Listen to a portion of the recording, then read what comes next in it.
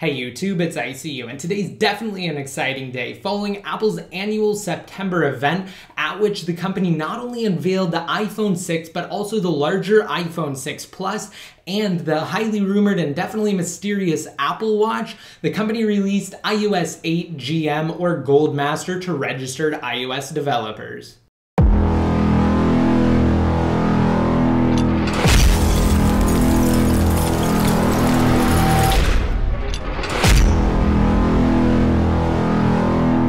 Video, I'm going to showcase how it's technically possible to restore an iOS device that doesn't have its UDID officially registered through an Apple developer account to iOS 8 GM. However, there are quite a few things that I need to mention before we begin. First of all, for those of you who aren't aware, iOS 8 GM or Gold Master is essentially the final production-ready version of iOS 8 that will ship pre-installed on the upcoming iPhone 6 and iPhone 6 Plus. However, there may, like with last year, be a small out-of-the-box update in the form of something like 8.0.1, but anyway, we're starting to get sidetracked. Again, this is the final version of iOS 8 that's intended for public release. And like with every GM release, you won't necessarily need to follow the previous beta update sequence. You can simply update and restore to iOS 8 GM as if it were a public version of the firmware. However, because certain activation issues still have a chance of occurring, I definitely recommend utilizing the beta update method. Again, though, this is for educational purposes only.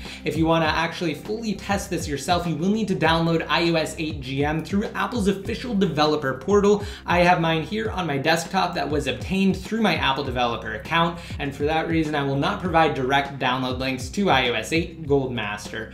Alright, and with that said and with that out of the way, again, the method that I recommend is having a device on a clean version of 7.1.2. So what that would look like is backing up inside of iTunes. So connect your device to your computer and then initiate a backup inside of iTunes. Once it's complete, restore to iOS 7.1.2, which is the latest firmware as of recording this video, and then restore from your backup. Once you've done that, you can then proceed. And again, this method will ensure that you do not encounter any activation issues. So let's go ahead and open up iTunes now. And with iTunes open, inside of Settings General About on this 5th generation iPod Touch, you will notice that it is running iOS 7.1.2. I just wanted to show you guys ahead of the restore, or ahead of the update actually, to iOS 8 GM. So let's focus back on iTunes and get started here. So once connected with your device on 7.1.2, what you're going to do is hold down the Option or Alt key if you're on an OS X based or Mac computer. If you're on Windows, simply hold down Shift on your keyboard and left click Check for Update.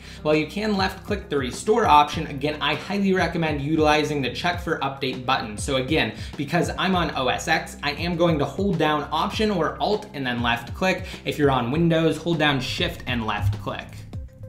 And then once you do that, it will bring you to a selection window. I'm actually going to point it at this updated version of iOS 8, which is the Gold Master Seed. So let's point it at that and then hit open. And once it opens it, it will ask you if you want to update your device to 8.0. And obviously, because that's what we're doing in this video, we're going to hit update. And I'm going to bring the iPod Touch over here and I'm going to leave it up on the display throughout the duration of this video. I'm also going to kind of narrate some of the steps inside of iTunes along the way. And again, I'm just going to leave everything up throughout the duration of this video so you can see approximately how long it should take. Now at this point, it's saying that it's preparing the iPod for a software update, and you will notice that the screen has gone black. It will go into a quick recovery mode screen before proceeding on to updating the iPod to iOS 8 GM. So let's go ahead and get a closer look at the iPod itself here by refocusing.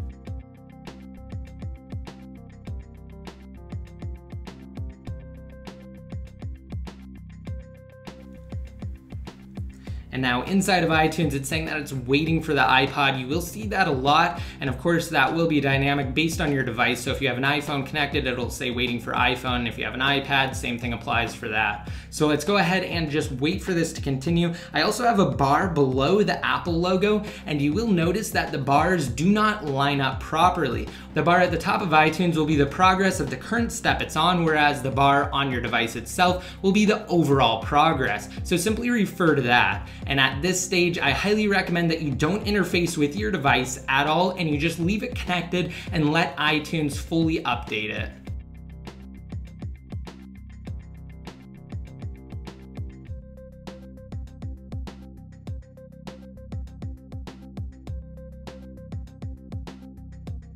And keep in mind that this can take some time and it will go through numerous verification checkpoints. However, don't worry, as I mentioned, I am highlighting a security flaw in the way Apple handles developer updates. So a device without its UDID registered would in theory be able to update to iOS 8 GM.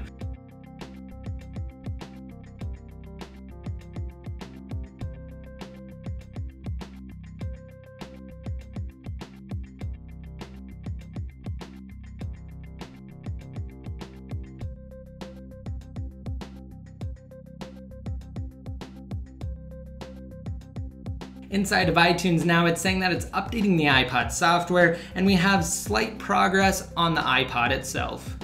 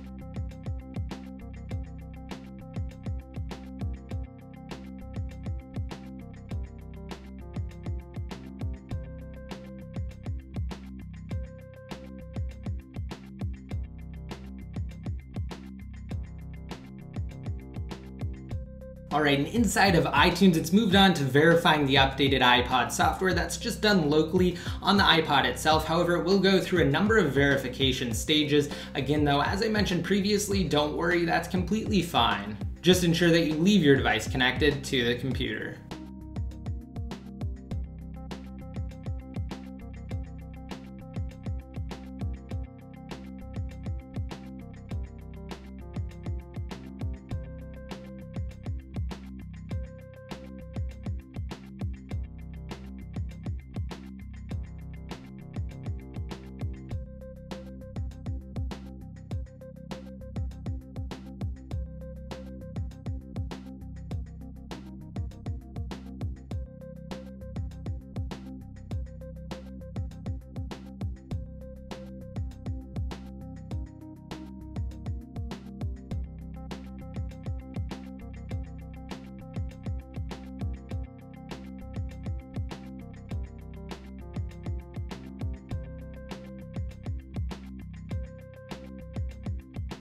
Alright, and it went back to updating iPod software before skipping to verifying updated iPod software inside of iTunes, and the progress bar is continuing to move on the iPod itself, so we should be up and functional relatively soon.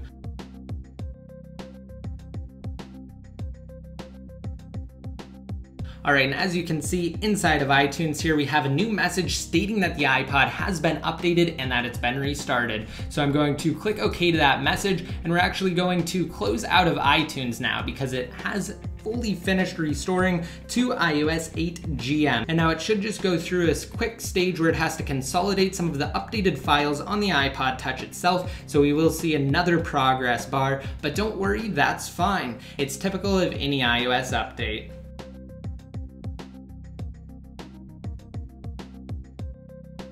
So as you can see, we now have the progress bar. Just let your device do its thing and definitely don't interface with it or press any of the buttons at this point.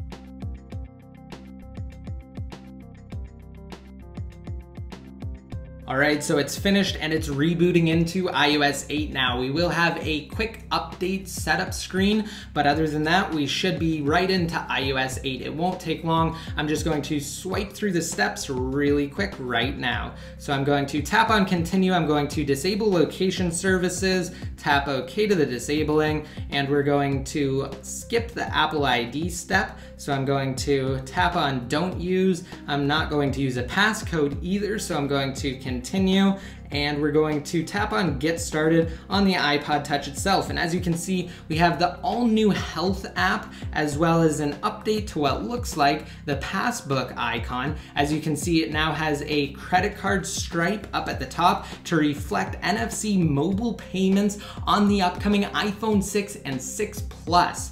And I'm going to swipe over here, and I also have the new Tips app. So I'm going to get a closer look at all of this. We're going to launch the settings app, and I'm going to show you that I am indeed on iOS 8. I just wanted to let you guys know, in case you happen to see it in the video, that iTunes is just giving me a really quick message stating that the sync couldn't be completed. Don't worry, we're not even intending to sync. We just updated to iOS 8 GM. So I'm going to click OK to this trivial message here.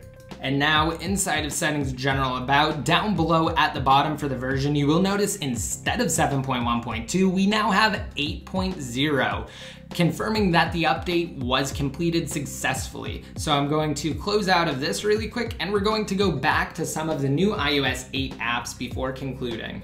So again, just to show you guys really quick, we have the new health app. I'm going to swipe through this. In the health data, we're going to go to all, and as you can see, we have the fully functioning health app for iOS 8. I'm going to get back into focus there because I went out of focus for a second. And we're going to go to the home screen and then back to the Tips app, which just tells you how to use some of the new improvements and features found inside of iOS 8. All right, now that's it for this video. I hope you guys liked it. If you did and you're interested in my $100 Amazon giveaway, as well as my upcoming Apple Watch giveaway, once the device is officially released, just be sure to rate this video up, leave a relevant comment down below in the comments section, and visit bit.ly/getfreeapplife or freeapplife.com inside of mobile Safari. Once downloaded, install sponsored apps for points and redeem said points for various prizes, including paid application codes, gift cards, and bigger electronic devices.